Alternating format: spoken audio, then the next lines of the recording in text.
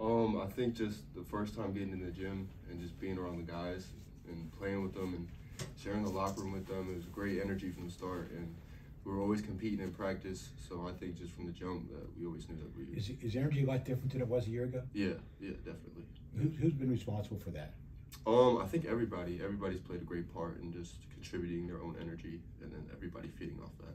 Nate, when you just look at this roster, it's a total rebuild from last year. You're one of the guys who's around last year to this year and everything. Was there ever a part of you that was like, maybe I don't have a spot on this team? Did you feel like you had to prove something really coming into this year to show that, hey, no, I still do deserve minutes? Yeah, I try to just take that approach every practice, just try to give my best effort, because we're a good team. You know, I always want to prove myself and, you know, just continue to fight to be a good player on a good team. So. What's it mean to you that, you know, your coach is trusting you to get minutes on the road against Duke, you know, in tight games against Georgia Tech, in ACC competition? He's calling your number.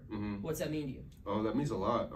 It means, you know, that the hard work and effort that I'm putting in is showing, and that, you know, I'm trying to I should go out there and take advantage of those opportunities. So it's just great seeing, you know, positive feedback, basically. So. Nick, Jeff told us that, like, one of the big things that helped you guys over the past month or so is when you guys start playing more 5-on-5 in practice and play at a full speed because, you know, injuries and everything else.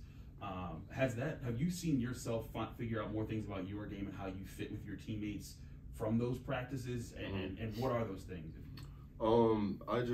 Definitely. I would just say, like, getting to my spots and then just being on the court with those guys playing 5-on-5, you know, seeing where I fit in, seeing what they like to do, and then just trying to implement myself with them. So I think it's been a great help just to play 5-on-5 with them. So.